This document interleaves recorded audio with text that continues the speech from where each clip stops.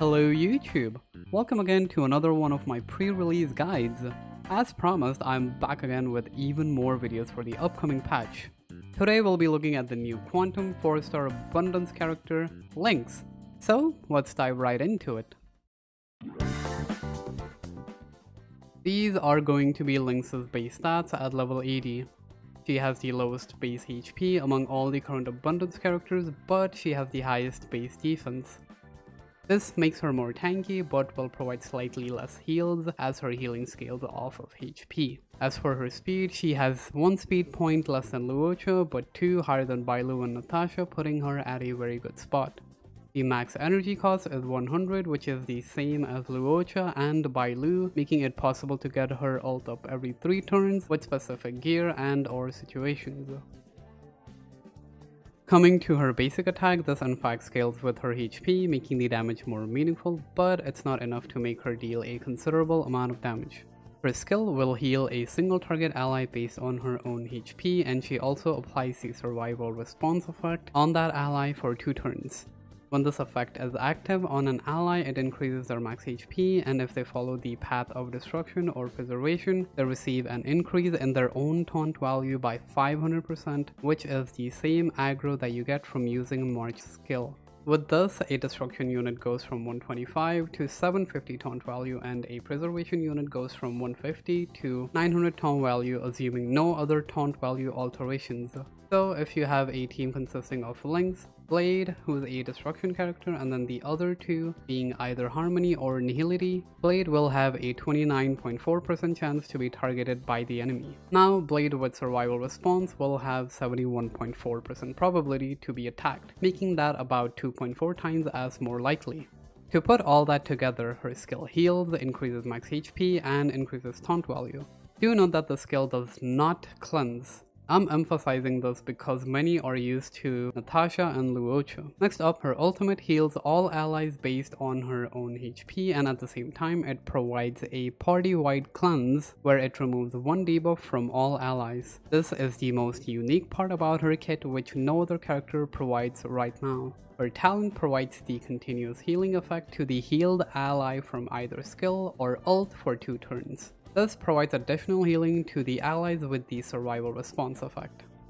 For level up priority, try to get everything except basics up to 8 with a focus on talent and ult before skill. Feel free to level up the basics if you would like, as it scales with her HP, but it is not as important. Leveling her traces will not cost you much, as she is a 4-star unit. As for her traces, from her Ascension 2 trace, she regenerates 2 energy when an ally with survival response is hit. She can proc this any number of times within 2 turns of having the survival response effect on an ally. Her Ascension 4 trace grants her CC resist by 35%, which is vital for a sustained unit. This only applies to Frozen, Entanglement, Imprisonment, Outrage, and Domination currently. Then her final Ascension trace makes it so that the continuous healing effect from the talent will last an extra turn, making it 3 turns now. When you unlock all the traces, you receive a total of 28% HP, 22.5% defense, and 10% effect res. Finally, using her technique will grant the continuous healing effect to all allies for 2 turns. This will actually be 3 turns due to the bonus ability from one of her Ascension traces. She honestly looks like a very solid unit just at E0. Her ult is a unique full team cleanse, and I can see this being very useful in some situations that I have come across thus far, which I'll talk about later. Her skill increases max HP and taunt value, which is a notable increase in damage for current destruction characters and very plausibly future ones as well. The fact that her talent provides continuous healing to all allies upon casting her ult is massive. Then there is the CC resist and energy gain from the Ascension traces. She definitely feels like a pseudo 5-star Abundance unit that almost does it all, but we'll see if the numbers live up to that.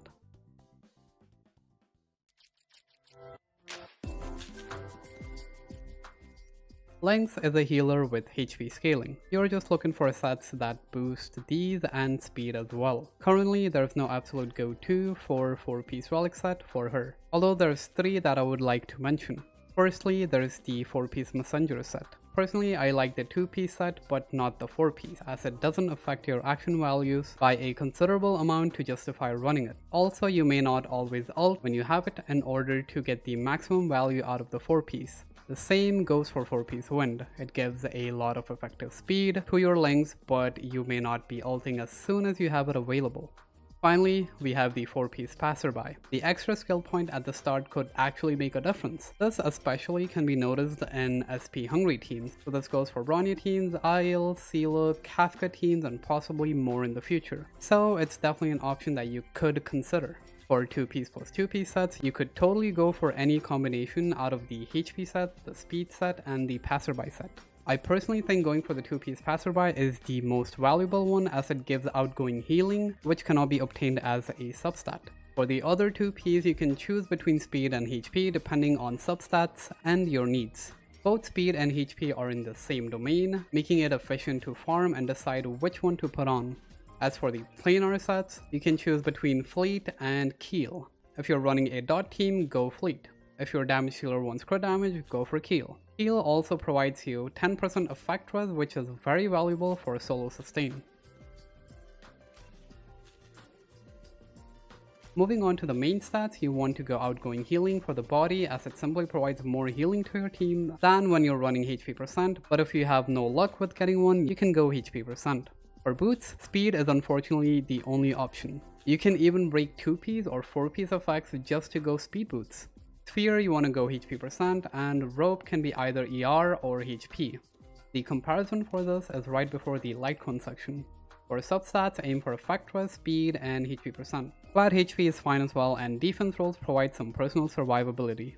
I'd like to point out that speed is statistically the rarest substat to get on your Relics, so if you already managed to get HP % and effect res substats on your 4-piece wind, you can definitely stick with it. If you're starting from scratch, I'd recommend hitting the 2-piece passerby domain and the speed plus HP domain.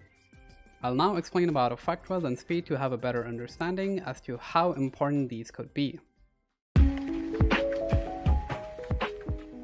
Effect res will matter a lot when solo sustaining. The last thing you want is your healer or cleanser on the team to get CC'd. The game is still fairly new, so you can expect the enemies to get more and more annoying with their debuffs, making effect res indispensable on your sustains. So the question is, how much do you need? Let's take an example of Kafka's domination. At level 90, her domination has 120% base chance with 32% effect hit rate. For a Luocha with his final trace and 30% effect res, he still has a 33.2% chance to get dominated. Lynx with her CC resist trace will require 68% effect res in order to provide the same odds. If we are assuming non-CC debuffs, then stacking up effect res becomes a lot more significant. For example, Frigid Prowler has a 100% base chance to deep freeze all allies with 32% effect hit rate. This is a debuff that stays on you until the end of the battle unless and until cleansed. You can see why Lynx is the perfect unit to counter this. In this case, with 68% effect res, you still have a 42.2% chance to get debuffed. At 81%, it comes down to 25%. Notice how much of a difference it is if you keep stacking up effect res. Ideally, you want to be as close to 100% as possible. I know this is a lot, but this is what endgame sustains would look like if they don't have any crazy amount of built-in effect res or a way to counter any debuff more feasibly. You get 10% effect res from traces, 10% from Keel, 16% from S1 perfect timing, putting you at 36% without considering substats. I'd say it's fairly easy to get to the 60 to 70% range if you are investing well enough. Min-maxing will get you closer, and of course it is a lot easier with superimpositions on perfect timing. For now, I suggest getting as much as you can, only if you're planning to go solo sustain. People say it's better to build as much speed as you can on your supports to generate skill points. While this is true for Harmony and Nihility, you most likely don't need so much speed on specifically your sustain. Harmony and Nihility want to buff your DPS damage by going before the DPS. Unlike them, sustain units don't really need to do this. To put it briefly, if your team is skill point hungry, you may need your sustain to be faster than your DPS. So this may be true for Bronya teams, Isle, Sela, Kafka teams, and so on. Otherwise, a Lynx with fully leveled speed boots at 125 speed will suffice. Assuming your DPS finishes a wave in 6 actions with 134 speed, Lynx with 135 speed will also have 6 actions. If your Lynx is at 133 speed, which is 1 speed lower than your DPS, she will have 5 actions. So you're missing out on just 1 action on your sustain per wave. With 134 speed DPS and 135 to 153 speed sustain, the rotation will perform the same, making almost 20 excess speed redundant. Slapping your DPS is very expensive and not worth it, so you don't need to aim for very high speed. Now let's look at it with enemies in the picture. Most elites and bosses are at 158 speed, so they get to act twice before your sustain gets another action in the 3rd cycle if your sustain is at 125 speed.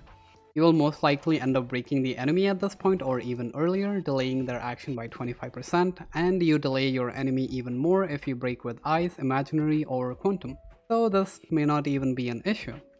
The point I'm trying to make is in skill point positive teams, focus more on building effect res and substats over any speed if you don't need that 1 extra action per wave on your sustain, as effect res is simply more valuable.